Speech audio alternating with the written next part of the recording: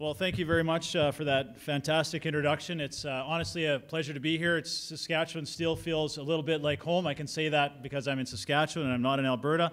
But the one thing I am a little bit upset about is when I was invited to come and do this, I did not look at the CFL schedule, and the Riders are in Ottawa tonight. So I should have stayed in Ottawa to see the Rider game because I'm still a huge Rider fan. But I think that's probably why I'm here and Andrew Scheer isn't here, because he's probably at the football game.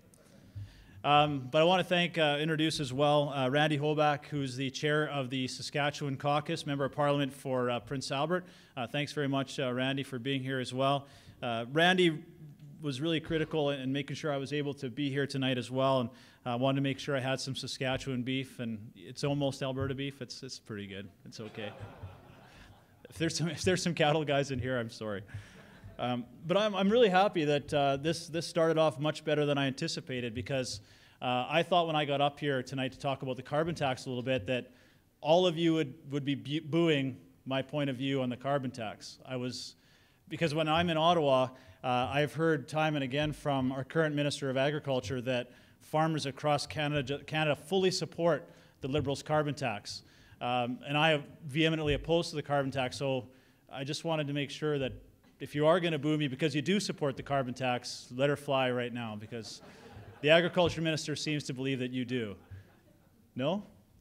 No big carbon tax supporters?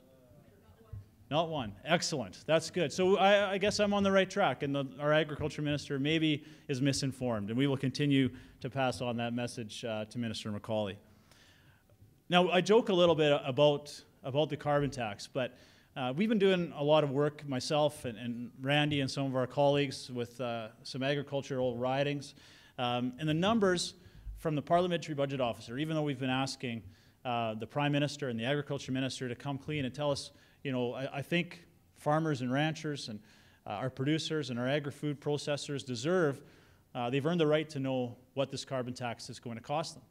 And I know my good friend, the Agriculture Minister, Stewart, is going to do everything he possibly can to fight this with Premier Moe, and hopefully we'll have some support in Alberta in a year from now with Jason Kenney, and now we have some more allies in Ontario with Doug Ford, which is great. But they've been obviously very stingy with coming out with the numbers of what the carbon tax is.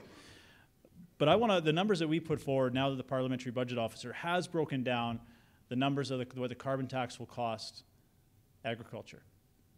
The average wheat farmer in Saskatchewan, an average farm, is going to see a bill of $20,000 a year in carbon taxes. $20,000. A rancher in Alberta, $13,000.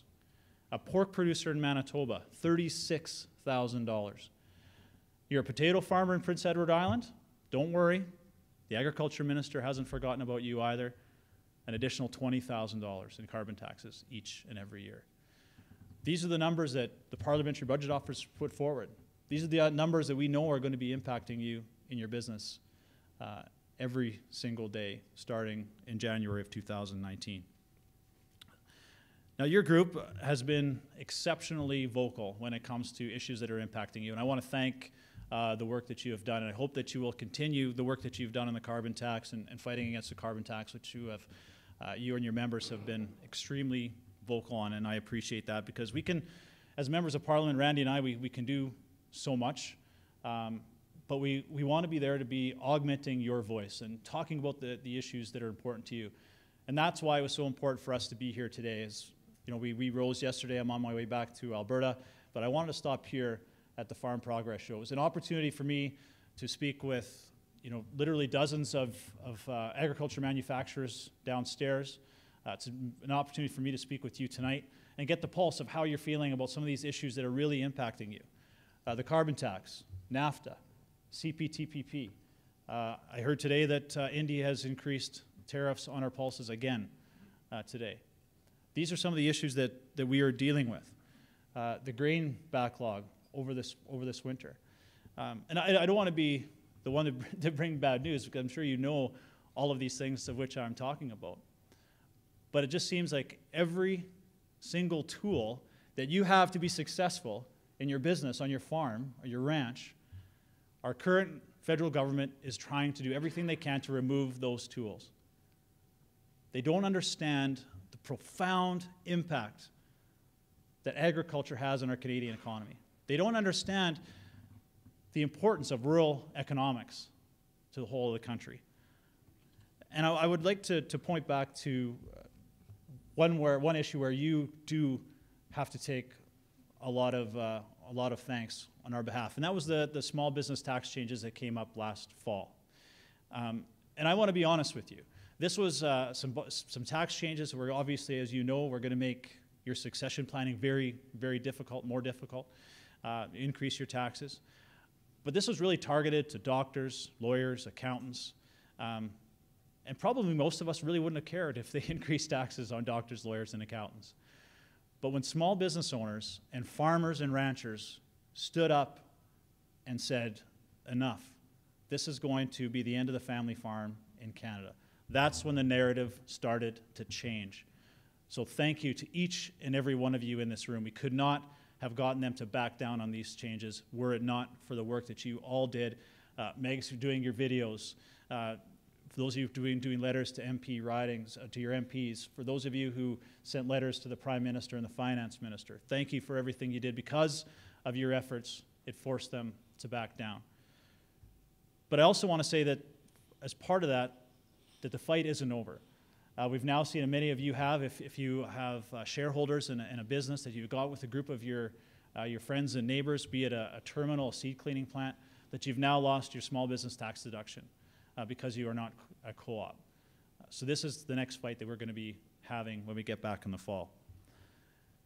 But in conclusion, I just really wanted to talk to you about some of these issues that we're dealing with right now. Encourage you to reach out to us going into the fall. There are some issues that we're going to be dealing with. The grain grading is one for sure, carbon tax, the food guide, front of pack labeling, which some of you may or may not be familiar with. These will be devastating to agriculture. The front of pack labeling will be yet another non-tariff trade barrier with the United States and will further be an irritant where we're trying to renegotiate NAFTA, trying to get the CPTPP signed. These are some of the things that we'll be focusing on in the fall when we get back in session. But I just want to say thank you very much for all the work that you have done over this past year to help us get that message across, whether it be the carbon tax, small business tax changes, C-49, the transportation bill, and the grain backlog. We can't do it without you, so continue to reach out to us because we know, and Andrew Scheer, our leader, knows, because that's why he has two of us. There's actually two shadow ministers in agriculture, myself and Luc Berthold in Quebec, because we understand how integral agriculture is to the Canadian economy and how important it is for our rural communities to be successful. But we want to hear from you next fall. Thank you for all that you've done this year, but also thank you for everything you do each and every day, the blood, sweat, and tears that you put in to ensure that we not only feed our friends and our neighbors and our country, but we feed people around the world. Thank you so much, and I'm looking forward to hearing Premier Moe and everything he has to say about his support for the federal carbon tax. So thank you very much.